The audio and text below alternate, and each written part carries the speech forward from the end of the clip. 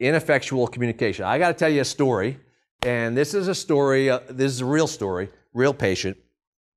So there's this woman and her husband in my office, and the woman is screaming at her husband. Now, you know, sometimes people get a little heated, but this woman is really, you know, enraged. And she's screaming at him, and he's sitting right next to her, and it's about something, who knows what.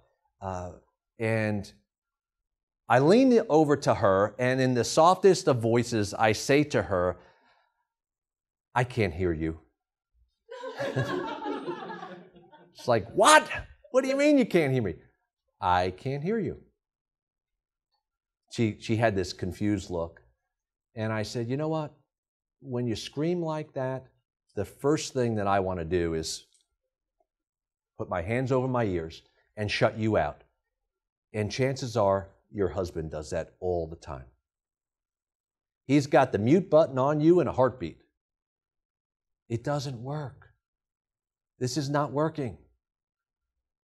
And she shut right up. I mean, you know, but being able to point out how people's communication is so ineffectual and being able to do it in a way, you know, that they hear it and they're able to actually incorporate a change.